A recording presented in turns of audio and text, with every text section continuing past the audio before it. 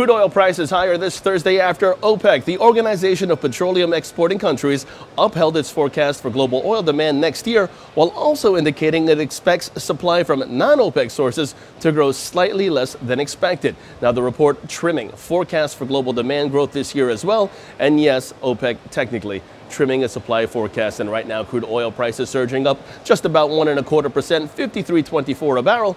Meanwhile, in gold news, dozens of groups comprised of Alaskan natives, environmentalists, fishing and wildlife advocates suing the U.S. EPA, the Environmental Protection Agency, over a controversial proposed gold and copper mine in Alaska. The groups say the proposed mine by multinational Pebble Limited Partnership would cause serious damage to Alaska's Bristol Bay watershed, home to millions of fish.